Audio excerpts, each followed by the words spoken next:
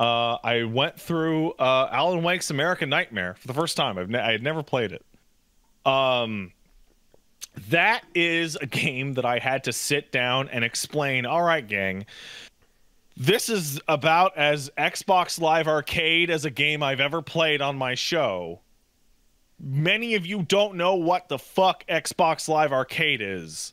It is a $15 to $20, very short game that is a lot more focused on action, and it has a horde mode in it, despite the fact that its like premise doesn't really fit with that.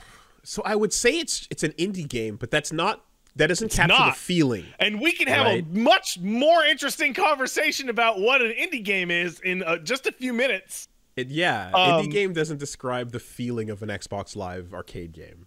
No, it is a big budget Xbox Live Arcade game, actually. Like it looked great for the time. And as a Remedy game, it feels great and shoots great. In particular, it's a much faster, snappier shooter compared to Alan Wake original. It is also fiendishly short. I easily cleared the whole thing in 4 hours. And they also got their money's worth out of those assets, because you're actually completing 3 levels 3 times in a row in order to reach the ending of Alan Wake's American Nightmare. So when you bought an XBLA game, your expectation was that you were getting minimal, like, content length. It's a cheapie game. It's a cheapies. How did you play it, actually? I played it on. I played the Steam version. Okay, so they ported it, and then you. I played the Steam version that came out in 2012 or 2013. Huh. Okay. Whenever that was, which is fun because you get to play a game that was clearly built for 720p at 4K, and you're like, I can't read the mini map at all because it is taking up an area of my monitor the size of my thumb. Because none of the interface can scale at all. That being said, it does something really, really, really fun. So it is Alan Wake. He's a writer. This is going to become an ongoing thing for the remainder of the conversation we're having today. Yep. And he shows up and he goes, hello, I'm Alan Wake and I'm a writer, and I am trapped in the sequence of bad decisions I made at the end of Alan Wake 1, in which I was a writer there. This takes place in between 1 and 2? This takes place in between 1 and 2 in the not real world. Okay. It represents a series of drafts Alan is attempting to write to get out of the hell that he has put himself into. I see. Okay. And what might be my favorite example of like, hey, Wooly, did you know that like Scott Pilgrim's not like a good person? Mm-hmm. Do you know you're that little factoid, that little bit that everyone just keeps coming back up with over and over and over, which is actually really funny about Scott Pilgrim because he goes up and, a Pac-Man, blah blah blah. But every time I talk about or play Alan Wake, someone in the chat goes, Alan doesn't seem to be a particularly good writer. Oh. Oh, interesting. Like every hour on the hour, someone goes, it doesn't seem like Alan's a really good writer. Now, is there an understated thing that is like, this is established from the contents of the previous games? In Alan Wake, and in Alan Wake American Nightmare, and in Alan Wake 2, you are constantly finding your primary collectible, which is manuscript pages. Yeah. Which are going to describe via, like a Stephen King novel, some event that will occur, right? And while they're really fun and inventive and like fun to read inside the game's fiction, they're also like needlessly deterministic and metaphor filled to the point of absurdity and just hack shit. Yeah. because he's a crime. Okay. He's a pulpy crime novelist. Okay. Who okay. got trapped writing a thriller and then got trapped writing a horror book, and this subtext becomes the text when you play Control and get to talk to a couple people about what do you think of Alan Wake, the writer.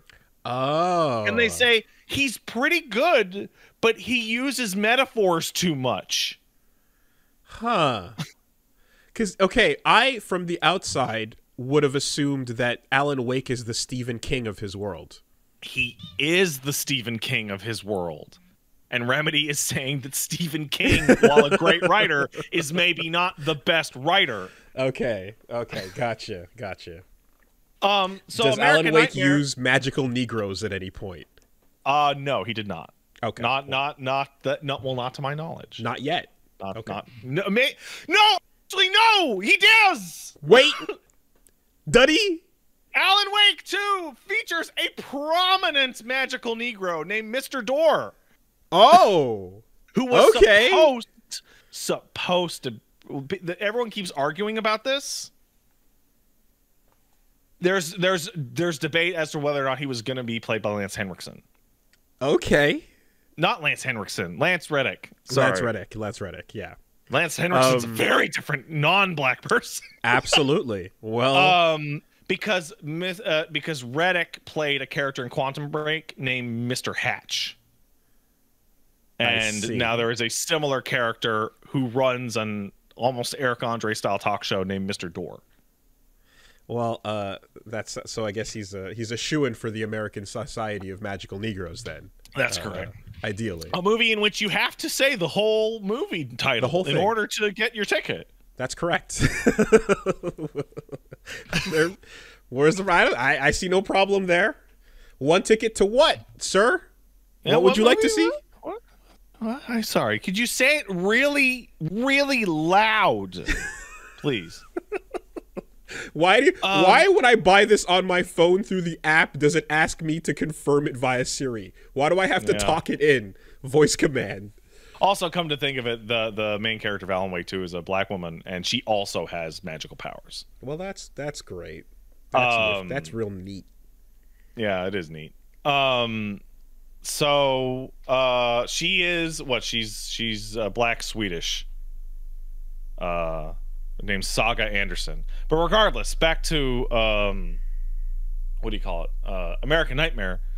American Nightmare is having you redo levels over and over and over.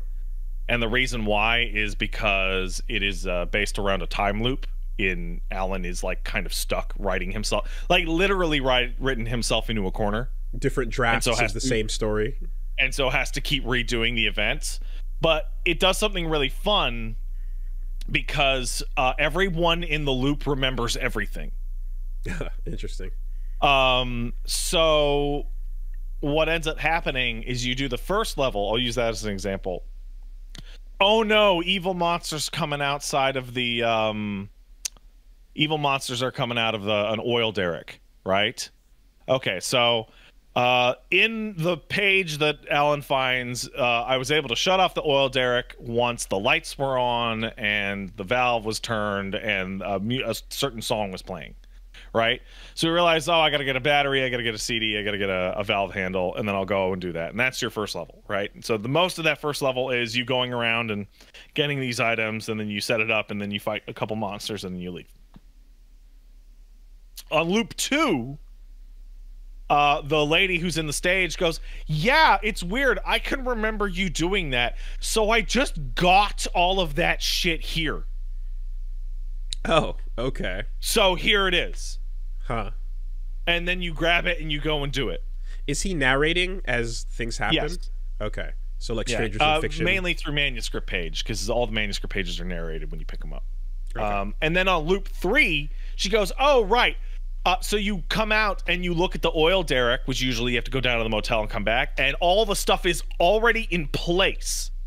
Like, she didn't just get it, she literally set it all up. Interesting. And you just do it and it's done. And they all kind of work like that. So I was told it was like 4 hours, but the first loop took me 2. Mm-hmm. And I'm like, this isn't fucking 4 hours. That's ridiculous. But then the second loop took me like an hour and 20 minutes. And then the third loop between all 3 levels took me like a half hour. Because it's going even to places where like Alan is like driving, and instead of parking in the parking lot at the beginning of the level, he just went to the parking lot at the end of the level. Okay. Because he's like, oh, well, I'm going to have to turn the power back on, so I'll just drive over there and just start the level there. All the things you would do on your speed run, like yourself, basically. Yeah, and it's just this fun little action game that everyone seems really hung up on its canonicity as to whether or not it is part of canon or if the events directly occurred. It doesn't matter. The setting allows for a bunch of non-starter, non-canon events to have happened, but not to have counted. I mean, it's just the ultimate things that always that the real question is like whatever characters were introduced in these spin-offs, do they there are show no up? Characters introduced in this spin-off. Then whatever. Yeah, okay. There are there's a couple people you run into that Alan's like hello, and they're like hello, and they don't matter. The only person that matters is his evil double, which is in all of the games. So whatever. So Alan Wake's American Nightmare, done and dusted in 4 hours. Fun little game if you can pick it up on sale. It's a cool little flashback to like 11, 12, a while ago. Right? It's fun. Untouched and it's since then. And it gets to play a little bit with like the zanier parts of the fiction. And it's like, you know, it's Xbox Live Arcade game, and it's more actiony. Like by the end of that game, something that does not occur in Alan Wake is you have like an assault rifle and a sawed-off, and you're shooting like 10-foot tall fucking hillbilly chainsaw mans. Okay. And even Alan is like, this is kind of hack shit. Nice. When you see the hillbillies, like this is kind of fucking much stupid. Is there no like bundle that is like, hey, go grab the Fuck 2, no! 1, and you want to hear the best part about playing all 3 Alan Wake games in a row? Okay, here we go. The version of Alan Wake Remastered is better than like visually. They changed some of the models than the original Steam release that came out in 2010. But the version on the Epic Store is fucked up. So if you want to play the good version of Alan Wake Remastered, you play it on a console. Then you want to play Alan Wake's American Nightmare? Well, hope you have an old Xbox or a current Steam account, because that's the only places that you're going to find it. And then, fun fact, if you want to play Alan Wake 2 on the personal computer, you must play it through the Epic Game Store. Because that is the only place where it is, and it was directly funded by Epic, so it's not coming off. Yeah. Or you could play the console versions, which look and perform way worse. However, and this is really important, do not buy games on the Epic Game Store. I said, you know what? I'm only going to play... it's one game. It's not... You know what? I'm just going to stream it. That's fine. So, the other night I was playing Alan Wake 2, and then I was like, oh, I'll go help put my child to bed. My human child, whom I love. I will help place him in his little bassinet and goo goo gaga him and serenade him to sleep with my wife, and it will be a wholesome moment, and then I'll come back 10 minutes later, and I will resume playing my spooky Alan Wake game. And I sat down to a completely black screen. And I'm like, that's weird. And then I clicked on it, and it told me that the game was in the process of crashing because I was running an external overlay on top of it, which I was not. Nice. Cool. And then when it crashed, I noticed that I had been logged out of the Epic Game Store. So I went to go log back in, and it was like, well, the servers are down worldwide, and despite the fact that you had saved your credentials for offline mode, because you didn't lose your internet because they lost their authentication. Yeah, it's dead. Look, I spent half an hour trying to get it back up. Look, I don't think anyone's showing up to the Epic Game Store because they want to. They're showing up because that's how you gotta play fucking WoolieVersus when that's the only way to play it, or that's how you gotta play at the time when I was Hades when it's the only way to play it, or Darkest Dungeon, you know? So like specifically, Epic Game Store does not have an ability to go, hey, I would like to play in offline mode. It only says, hey, let me keep playing if I'm offline. Yeah. Which means that if their off servers fail, it knocks you off anyway. It's only if it fails on your end, not if it fails on their end. So it was, oh boy, oh, very, very, don't buy games on the Epic Game Store. In fact, every time I stream Alan Wake 2, I'm going to talk about how you shouldn't buy games on the Epic Game Store. I mean, Sifu was also on console, thankfully, right? So, yeah. But like, yeah, if you, I mean, you don't always get a choice depending on the game. So, pile of shit. I hate it. My streams are actually going to be titled "Don't Buy Games on the Epic Game Store." Also, Alan Wake 2. For the remainder of me going through this game, I'm so frustrated by it. Total momentum killer on that. However, Alan Wake 2 itself, oh man, oh man, oh god, oh man. I have not, hey, have you ever imagined what it would be like if instead of being a Japanese guy, Hideo Kojima was Finnish and wanted to write games in the sauna? Wait, what? Then you need to play Alan Wake 2, because this is the most self-indulgent, masturbatory, in love with itself video game I have ever fucking played, and it is so goddamn good. You can see Sam Lake in a sauna going, I'm writing so much video game right now. Ooh, I'm a writer. Because the game's about being a writer. Mm-hmm. And as a writer, it's writing the most writing I've ever seen in a writing game with writing in it. Okay. Sam Lake plays Sam Lake in this game. The actor who portrays Alex Casey, also known as Max Payne, who is also a real person in the game, voiced by Max Payne's voice actor. I see. Okay. So who is upset at the movie rendition of the fake character Alex Casey. Yeah. Because he's a real character named Alex Casey, and the whole time I'm sitting there going, is he even a real person at all?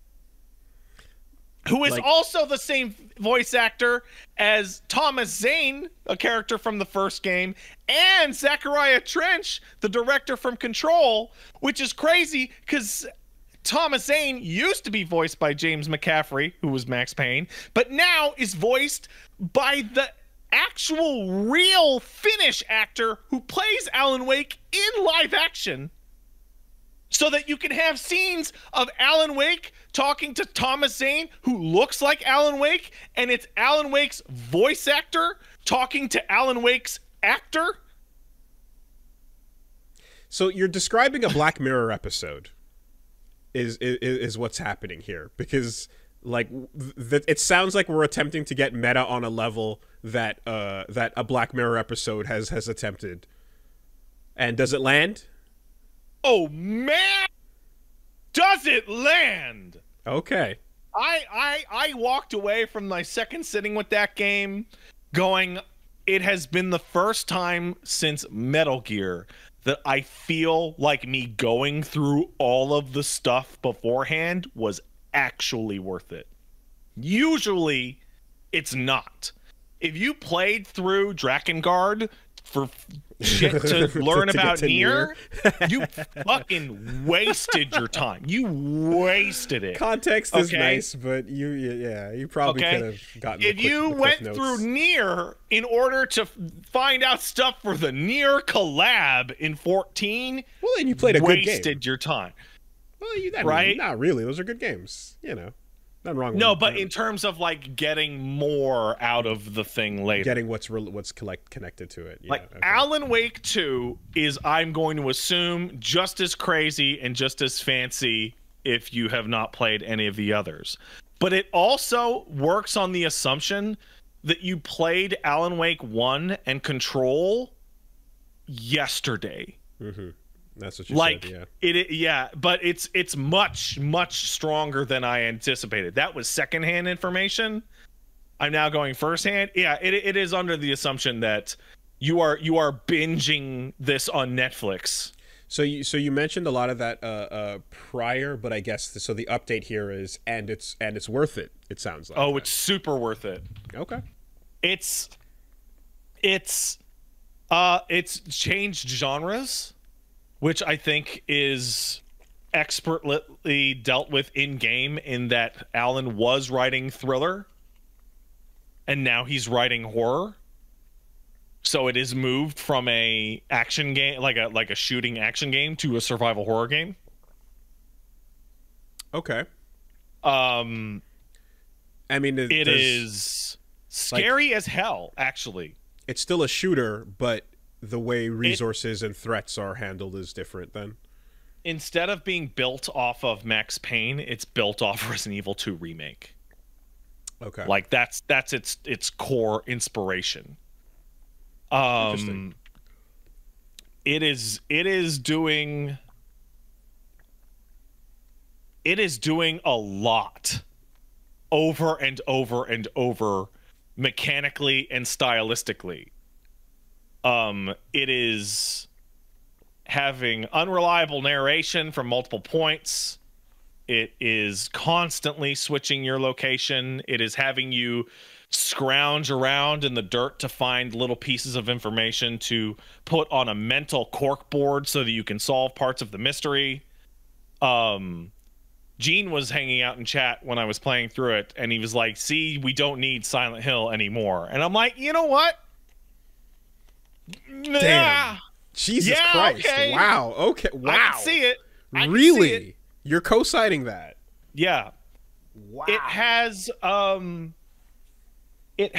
so I'm very lucky in that I haven't just played through the games that this is taking from, both directly and indirectly. It is also I'm also very familiar with the TV show that it is stealing the most from, which is Twin Peaks Season 3 The Return. Mm-hmm. To the point where Alan's sequence is called The Return. Mm-hmm. Like it's the same fucking title. It's laughably overt. I don't know why so the Deadly Premonition Twin Peaks like vibe has always been like one that I'm peripherally aware of, but like yeah, I now I'm like, I don't know anything really about Alan Wake, but like for some reason I feel like it probably also belonged in that category too. So I was talking about that when I was going through Alan Wake, and I was like, what the hell happened that in 2010 two different games that are based off of Twin Peaks came out? Like, that's weird, right? To which somebody said that the worldwide DVD box set for Twin Peaks came out in like 2007. So that kind of does that. People are telling me that it was called Return before Twin Peaks is The Return. Well, that's just perfect. But yeah, no. Alan Wake is fascinating. It's visually incredible, like from a directing, integration of live action, integration of mixed media, integration of sound, voice, incredible graphics, fantastic character performances. It's fun to play, it's spooky, and it is constantly, incessantly self-indulgent in its own premise, that it feels like I am witnessing Finnish genius Kojumbo just work their fucking like Icelandic magic. Getting all in there. Okay. It is incredible. I mean, from the bit described about the talk show that he walks in on or whatever, like I'm already like, oh, there's a meta talk show bit somewhere in there. So yeah, there sure is. They must be willing to jump all over the place and do mixed wild shit. You know what? I was just reminded of probably the best example of just how incestuously self-indulgent this game is. So Quantum Break is fully owned by Microsoft and thus cannot be included. This Remedy thing. However, you could, for example, have a relative of the original sheriff from I almost said Twin Peaks, from Bright Falls. Her name was, I forget her first name, but it was Breaker, Sheriff Breaker, right? So maybe it's her little brother, maybe it's a cousin, but regardless, you run into the new sheriff, whose name is Tim Breaker, who happens to be portrayed and acted by the actor who played the main character in Quantum Break, a game in which you are constantly time breaking all over the place. Okay. And you go, and he looks at you and goes, "Hey, I'm Tim Breaker." So he just disappears from the game after his reference is over. So do they just like take Alan Wake's character and recreate the first level of Max Payne and just let you play that at some point and fucking like No. You know what? I'm gonna answer that really carefully. Okay, all right. Yeah. With the phrase no. Okay, that's pretty fun. That's a cool idea. Yeah. I see. It is like you run into Alex Casey, the fictional character, at one point, and if anyone was confused that this is Max Payne now that they don't own Max Payne anymore, he's wearing Max's ugly tie. Like, it is a one-to-one recreation of the character in a fancier polygon with a different name. Hey man, when we went back to Shadow Moses and MGS4, I enjoyed it. I'm down for this. Do we keep it low poly though, I guess is the question. Or no.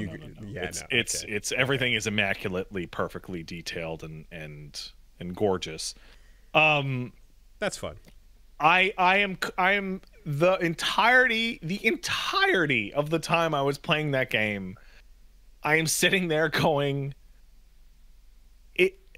how much of what I am playing is actually happening, and how many of these characters are even real?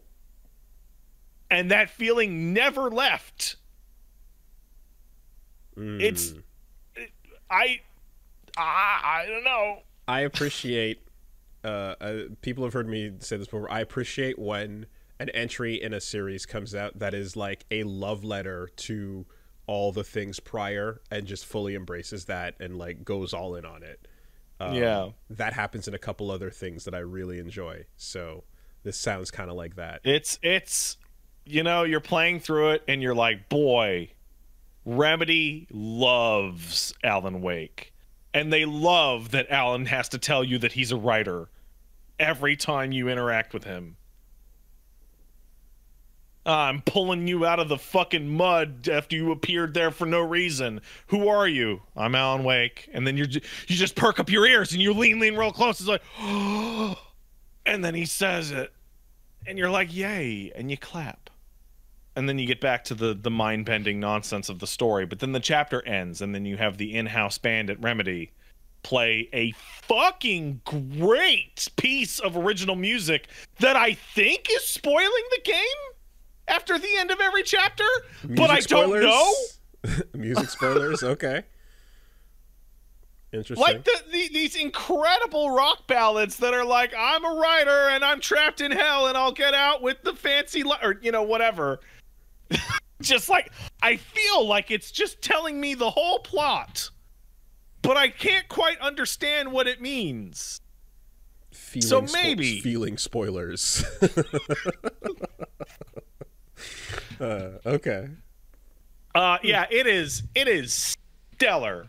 It is absolutely fucking fantastic. The only flaws is the Epic Game Store, and then when you go to load the map takes a really long time to load in because it wants to load like a physical map that exists inside your mind place, and it can it loads in the map, but the map has like a fucking shitty texture, and you have to wait a second. That's my 2 complaints. Okay. How far are you? I am 6.5 hours in ish. Okay. As to what that actually means compared to the rest of the game, I have no idea. The chapters are also like really confusingly titled, in that Saga and Alan you play as both the FBI profiler lady and Alan, and their chapters. Yeah, the lady from the trailer. The trailers are labeled differently, in which like Saga has chapter 1 and chapter 2 of her book, and Alan has chapter 1 and chapter 2 of his book. Okay. Super good, cool, very, very interesting, very, very rewarding, extraordinarily rewarding. The only last thing that I want to say is that like the very first thing that you see in the game once you get control is what is supposed to be a bloated, waterlogged zombie corpse man that happens to look exactly like my naked body. and like you perform an autopsy on this person, and I'm like, this is violently uncomfortable. This is really, really uncomfortable. Lowercase hey. Yeah. I was, you do that thing where you load up a game on PC and you tweak the settings and you put an OBS to make sure it runs good. And I took a screenshot of it and sent it to Paige, and she was like, "What the fuck is this? Why the fuck are you? Why?" And I'm like, I don't know why my fucking naked body is in there. I mean, I'm sure at some point in this industry you're going to encounter models of characters that look uncomfortably like you, going through Mortal Kombat style disembowelment and just have to deal with that. But instead it's like, look at this balding, gross, naked guy stalking you through the, it's scary because he's so disgusting. And I'm like, oh, that's my feelings.